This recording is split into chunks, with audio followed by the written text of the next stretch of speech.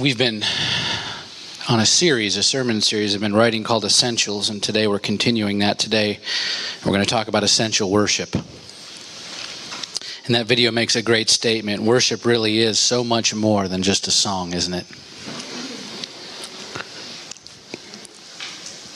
Music is an avenue. It's a tool that we use when we worship God, and that was also very much the case in Scripture. So music is a wonderful gift, but in and of itself, it is not worship. When we do gather, though, and sing songs of praise, and we earnestly worship together with music, when we worship God together, it can be a very powerful expression of our love, and it's why I love it so much. There's nothing better than worshiping with God's people. Do you know that when the preacher is standing up here in the pulpit, teaching the Word of God to the congregation, the Lord isn't sitting up in heaven with his Bible open, following along. That teaching is directed to us. It's for our edification. When we attend Sunday school or a Wednesday night Bible study, that's directed to us. That's for our edification. It's for building us up. When our kids go to kids programs, our teens go to youth church, our ladies and men meet for men's and women's ministries, those events are directly for our edification. They're for building us up. But when we gather for a few minutes on a Sunday morning and lift our voices in concert to the praise and glory and honor and worship of God, that is directly for Him.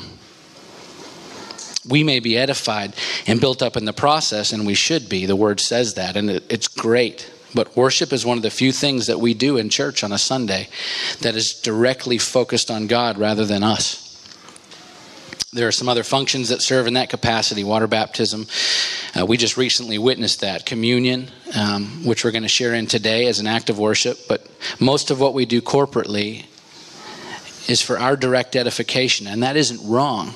We're supposed to come together and be equipped and built up in the church, as the church. Ephesians 4:12 tells us that. 1 Corinthians 14, 1 through 5. 1 Corinthians 14, 26 says, "What then, brothers?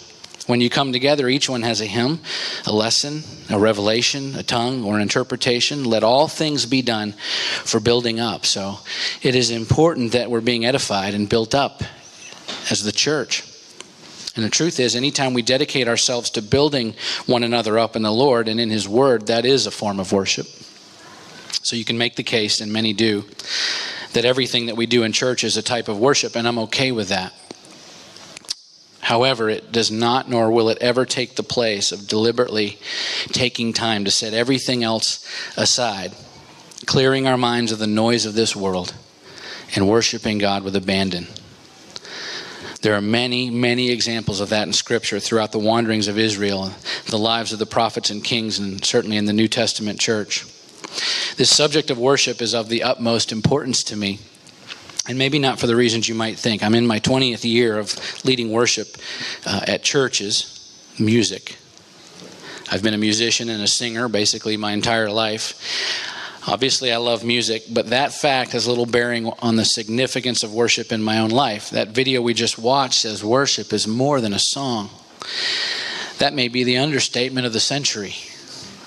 Yet our contemporary church culture in our country has created an ethos of consumerism, a culture of consumerism that is pervasive in the American church, and it's spilled over into our understanding and even our definition of the meaning of terms like pastor and worship. In the Bible, the word pastor, which means shepherd, is used once in the New Testament in Ephesians 4:11. However, throughout the New Testament, particularly in the book of Acts, the word shepherd in the form of a verb is used to describe the activity or function of the elders or the overseers of the church.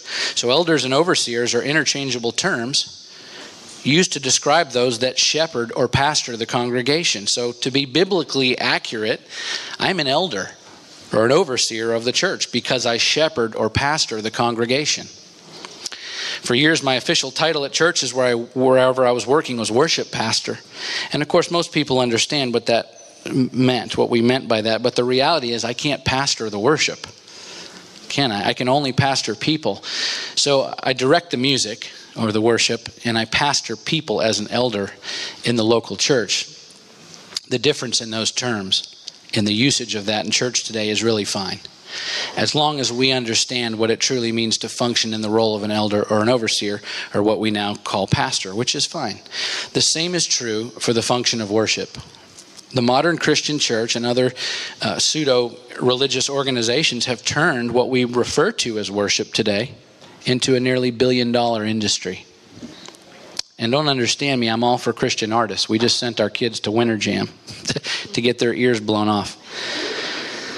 I'm all for Christian artists. I am. Recording their music. They ship it out all over the world. I've been recording original Christian music for years and peddling it to anybody who will buy it, just to recoup my studio fees. I've never made a dime, but I have CDs I've recorded. I'm fine. I think it's great. So much Christian music floating around is wonderful. I want my kids to listen to it of all genres. It's available en masse today. I think that's a good thing. The problem, in my estimation, is that we've come to associate worshiping God with something that we do for 25 to 30 minutes on Sunday morning to the tune of a few songs, and then worship is over because of this culture we've created. Without a doubt, those 25 to 30 minutes are very important. And I can certainly set the tone for everything else. That worship can set the tone for everything else we do on this day that we come together each week. But to accept that the extent of our worship to God is encapsulated in a 1/2 hour block of time once a week is at best a gross misunderstanding of the expectation and example set before us in Scripture on the true meaning and practice of worship. Okay? So that's where we're coming from today in this message. 30 minutes of worshiping Jesus once a week isn't nearly enough. Okay?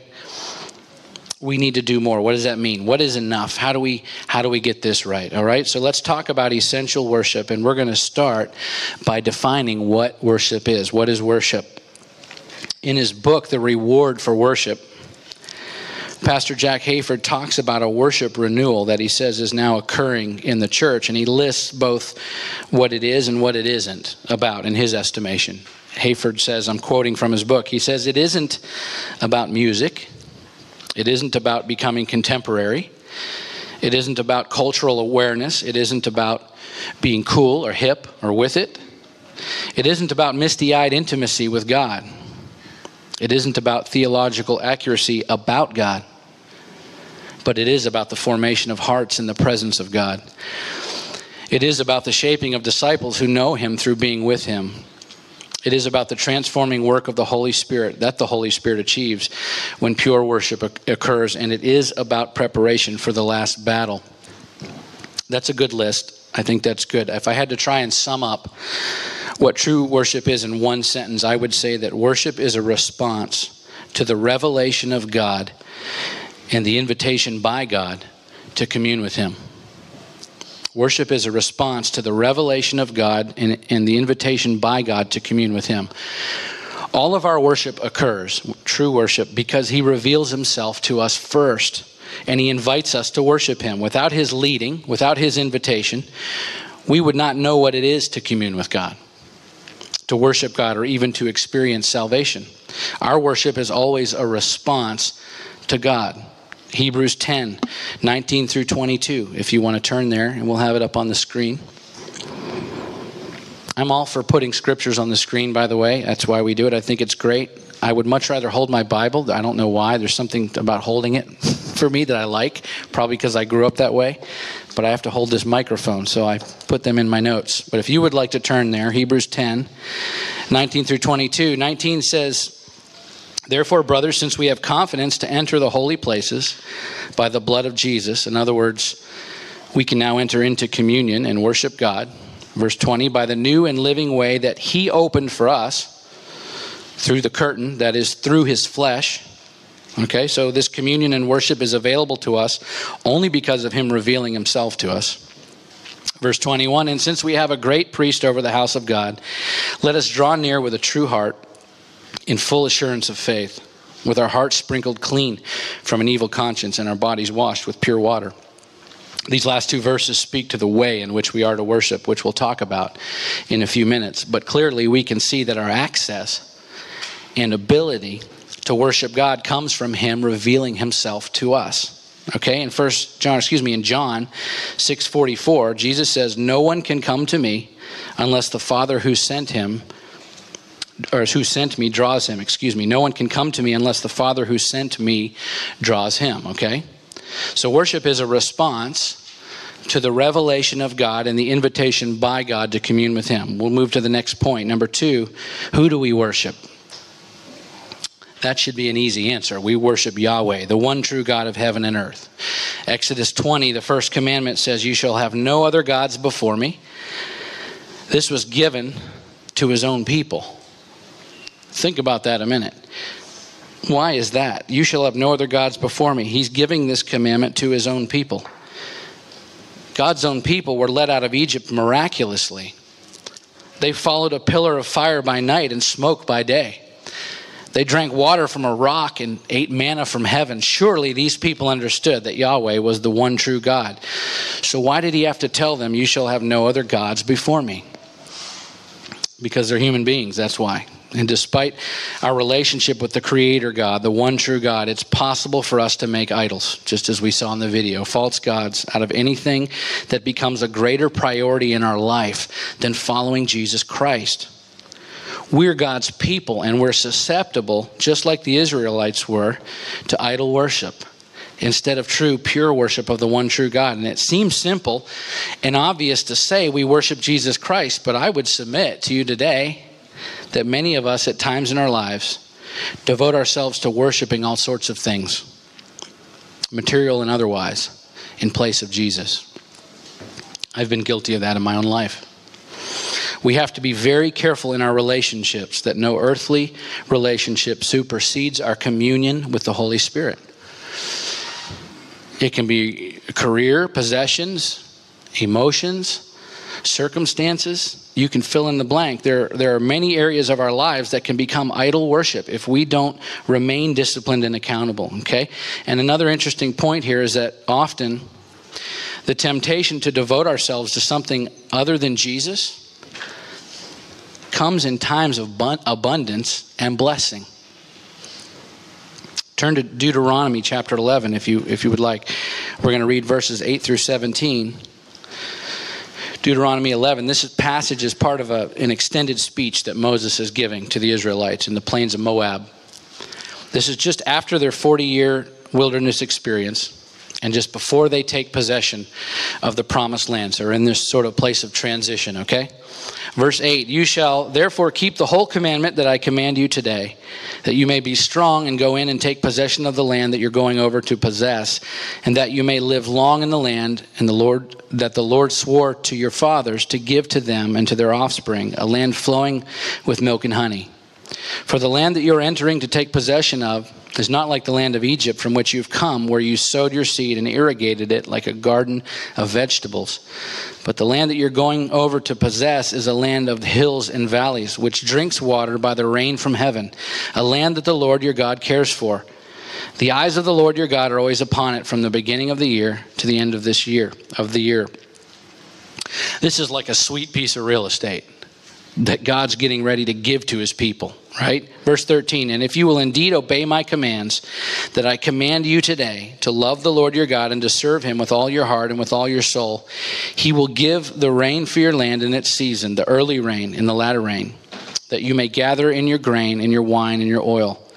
And he will give grass in your fields for your livestock, and you shall eat and be full." In other words, God says, if you obey my commands and worship me only, I'm going to pour out many blessings on you.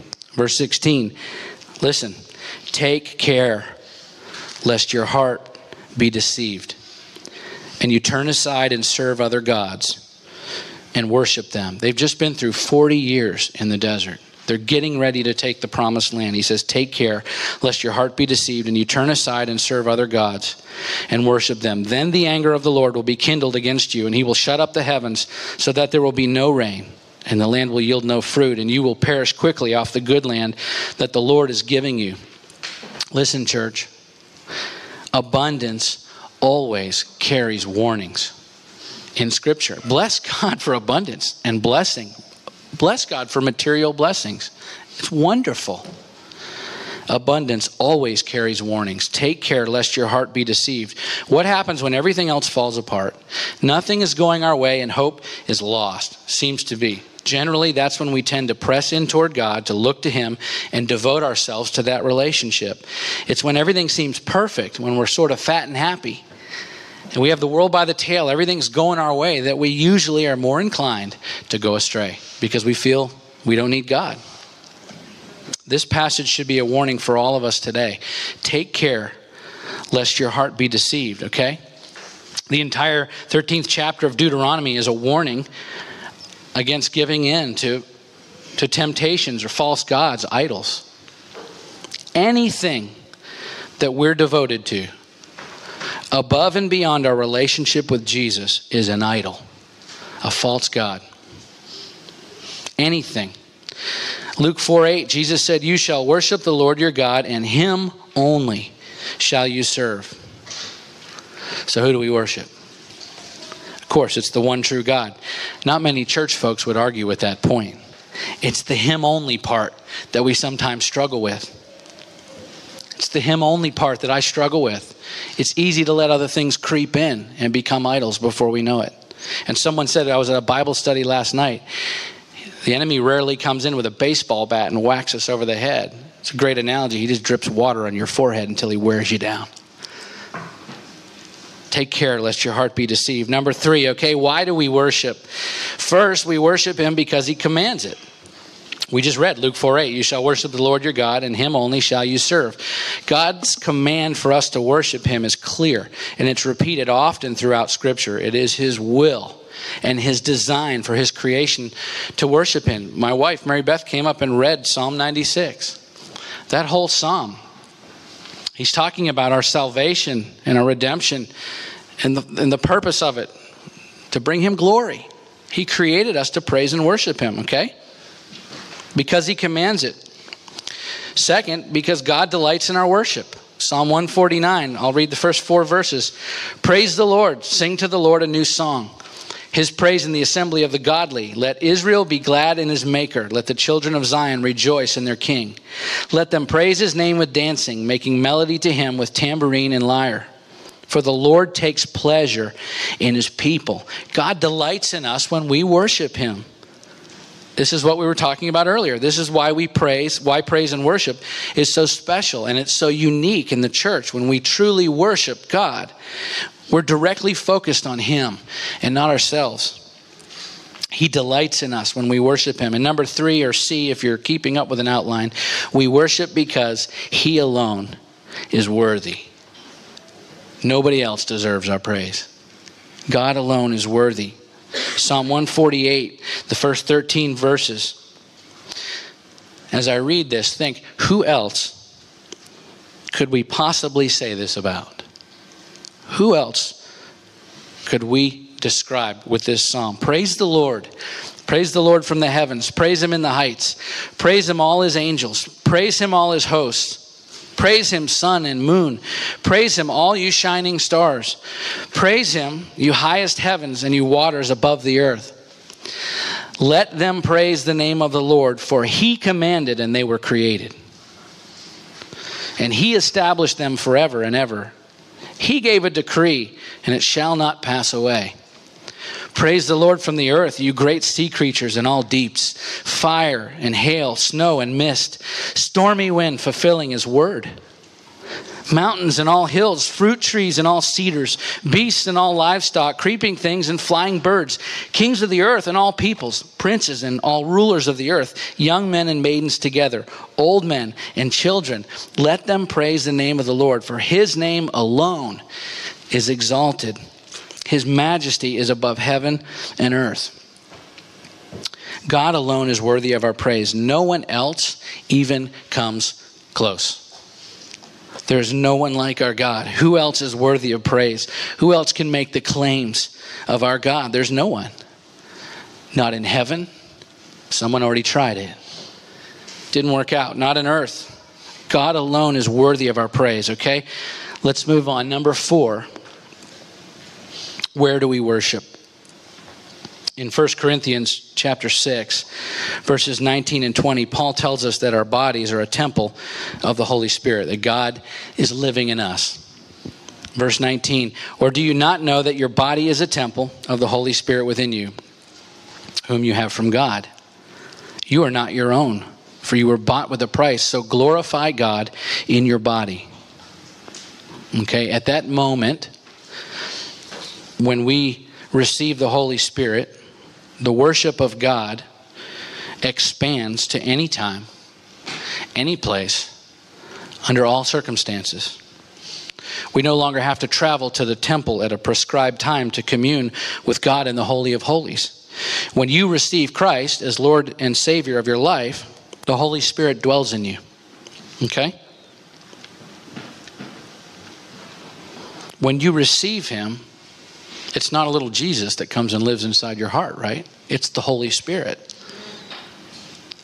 When you submit your life to Him, the Holy Spirit is dwelling within you. Your body then becomes a living temple of the Holy Spirit. So we now have access and a responsibility to worship God continually in everything that we say and do, because the temple is now here, right? What an incredible truth that is to grasp. And what a tremendous responsibility we have. We read this last week, 1 Thessalonians 5, 16 and 17. It says, rejoice when? On Sunday? No, always. Pray without what? Without ceasing.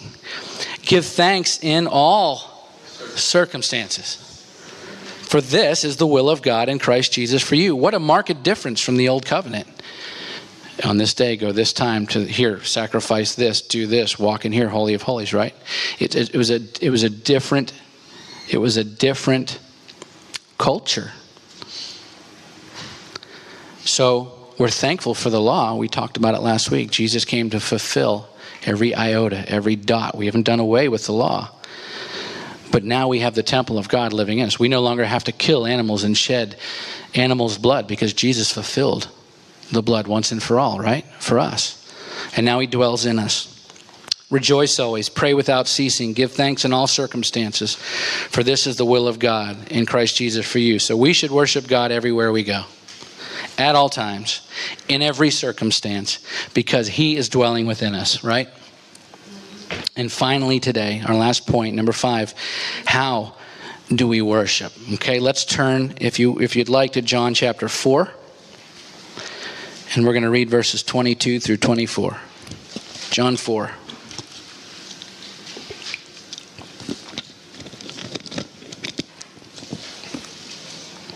Jesus is speaking to a Samaritan woman at Jacob's well when the conversation turns to the subject of worship. And He says to her, you worship what you do not know.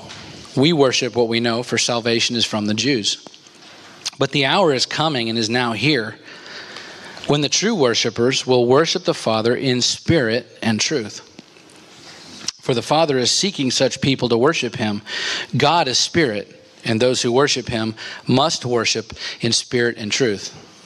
Okay, so again in verse 24, Jesus answers the question, how do we worship? By saying God is spirit, and those who worship Him must worship in spirit and truth. That sounds really important, doesn't it? Jesus sounds really emphatic. He repeated Himself that we have to worship in spirit and in truth. So what does that mean? The Greek word for spirit in this passage is pneuma. Pneuma refers to the Holy Spirit, and it also refers to the Spirit of truth. Okay? So when Jesus says we must worship in spirit and truth, He's saying we must worship in the Holy Spirit, the Spirit of truth. He precedes that statement by saying that God is spirit, which makes sense then that He follows that with the statement, we must therefore worship in the Holy Spirit, the Spirit of truth. Okay, now, here's where this gets interesting. We know that the Holy Spirit dwells within our bodies, right? We read in 1 Corinthians where Paul said that our body is a temple of the Holy Spirit. That must mean then that if we're going to worship in spirit and truth, or in the Holy Spirit, that our bodies must somehow be involved in that process. Interestingly enough, when we look at other passages about spiritual worship, that's exactly what we find.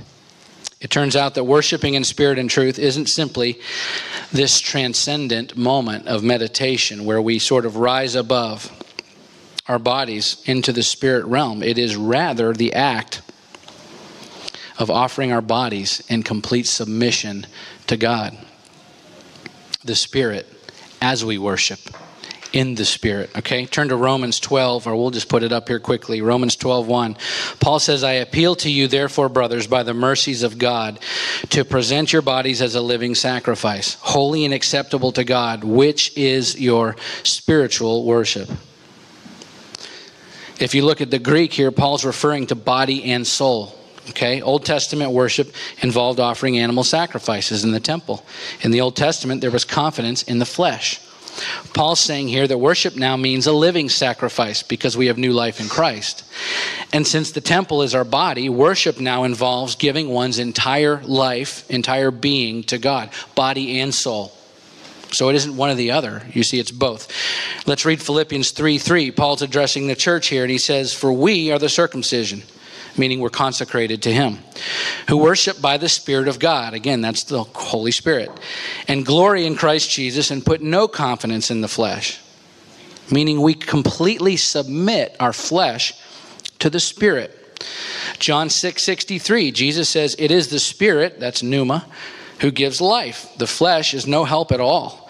The words that I have spoken to you are spirit, pneuma, and life. It's both. Earlier we read in Hebrews chapter 10 that if we're to enter into his presence with clean hearts and our bodies washed with pure water. We read in 1 Corinthians 6:20, glorify God in your body.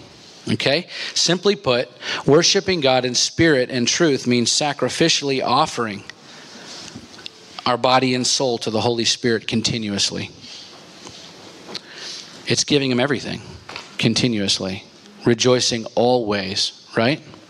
That's a tall order, but that's exactly what Jesus himself said we must do. This is how you are to worship. Body and soul, spirit and in truth. I want it all the time. It's so much more than a song. When we worship God, even though we don't feel good physically, that's offering God a living sacrifice. When we raise our hands submissively to God, when we worship, even though we're self-conscious about that, that's a living sacrifice. It isn't a big one, really, but it is. When we intentionally walk away from a sinful relationship, a compromising situation, maybe something unethical at work, and maybe we openly declare, I'm not going to take part in that because I worship a holy, righteous God. That is a sacrificial act of worship. That's offering your body as a living sacrifice. That even extends into taking care of our bodies, which we're trying to do this year, aren't we? We talked about that too. Eating better, being healthier.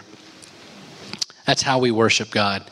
It's giving ourselves over to him completely, but not just in our minds or even just in our hearts. It's both. Also, both, body and soul. It's physically acting out our worship to God in all that we do, in our once in a lifetime choices, those big choices, and in our little everyday choices. Everything that we do. It's choosing to worship him. This piggybacks right off of last week's sermon on giving. Okay? It's everything. No matter what we're facing, no matter who we're facing, no matter how convenient or inconvenient, it's giving him our all the time. The word worship that Jesus uses in John 4 that we just read when he's talking to the woman at the well, when he says worship in spirit and truth, is the word proskuneo in the Greek, and it means to kiss the hand or to kneel down in prostration and homage. Okay? Listen, we can choose to kneel before the Lord and worship him by our own volition. Or we can stand in defiance before the King of Kings and refuse to honor him for a time. But make no mistake, by the end of this earthly age, no matter how pure or how vile we've lived this life, no matter how straight or how crooked we've walked our path, no matter the lives we've plucked from the fire or the destruction we've wrought in the lives of others around us, no matter how good we seem in our own eyes or how debased we may have lived, listen to me, one way or the other, we will all worship him. Romans 14:10 and 11. It says, "For we will all stand before the judgment seat of God, for it is written, as I live, says the Lord, every knee shall bow to me, and every tongue confess to God." I know most of you. I don't know all of you, and I certainly don't know where all of you are with God today. But I can tell you unequivocally that as for me and my house, we will serve the Lord. Okay? So in conclusion, this morning, and as the worship team comes, we're going to prepare for communion. I just want to read Philippians 3, if you want to turn there, one last passage, chapter 3, verses 1 through 11, Philippians. This passage paints a very practical picture of what it means to live a daily life of worship to God. Okay? Philippians 3, chapter 3, verse 1. Finally, my brothers, rejoice in the Lord. To write the same things to you is no trouble to me and is safe for you. Look out for the dogs. Look out for the evildoers. Look out for those who mutilate the flesh. For we are the circumcision who worship by the Spirit of God and glory in Christ Jesus and put no confidence in the flesh. Though I myself have reason for confidence in the flesh also, if anyone thinks he has reason for confidence in the flesh, I have more. Circumcised on the 8th day of the people of Israel, of the tribe of Benjamin, a Hebrew of Hebrews, as to the law, a Pharisee, as to zeal, a persecutor of the church, as to righteous under the law, blameless. But whatever gain I had, I count it as loss for the sake of Christ. Indeed, I count everything as loss because of the surpassing worth of knowing Christ Jesus my Lord. For his sake I've suffered the loss of all things and count them as rubbish, in order that I may gain Christ and be found in him, not having a righteousness of my own that comes from the law, but that which comes through faith in Christ, the righteousness from God that depends on faith, that I may know him and the power of his resurrection and may share his sufferings, becoming like him in his death, that by any means possible I may attain to the resurrection from the dead. That's sold out living for God right there. That is worshiping him with everything I have. Paul knew what it meant to live a daily life of worship, okay? I think we know it too. But knowing and doing are two different things. So the challenge is for us to challenge one another. Encourage one another. It's how we build each other up. To live a life that is daily devoted to worship in spirit and in truth. Okay? And before we leave, I'd like for us to respond to this message, what we've heard today, by a corporate act of worship, sharing in the Lord's table and the Eucharist, the communion. I can't think of a better way to corporately worship God than by sharing in his table. It's a tremendous act of worship. When we do that, we pause. We sacrifice our time and our will to remember and recognize his sacrifice and acknowledge his will. Okay, so if you would you stand with me this morning?